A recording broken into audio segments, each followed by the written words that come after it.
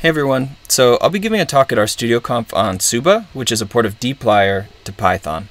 I just put my code up on GitHub, so I thought it'd be helpful to walk through and just show running it in RStudio, or you can also click here to run in the browser. So it's at mhow/2021 RStudio Conf talk. And I have it pulled up here in RStudio. It's just an R Markdown file. There's a little bit of setup with Reticulate, which is a R library for running Python code.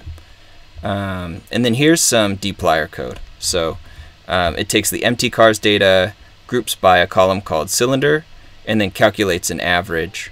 And it's pretty quick to convert this R code to Python. So what we do is we write from Siuba import star. So that gets all the functions we need. And then from Siuba.data import empty cars. That's the data set, and it's a pandas data frame. And then here we're going to put parentheses around the code. This is a Python syntax thing.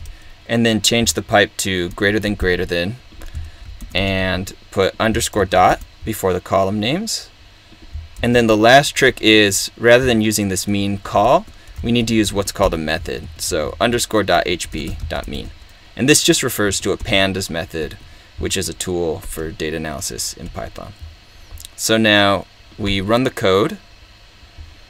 And we went from dplyr in R to Siuba in Python, all in RStudio, which I think is really wild. The other thing is, so if you click this launch binder link, it will open a RStudio session in the browser, which is absolutely bananas. And you can run and test it there. I think some notes to just give on Siuba is it can also generate SQL queries for your code, and works really well with a port of ggplot to Python called plot9.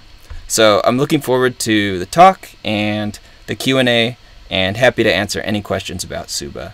Thanks.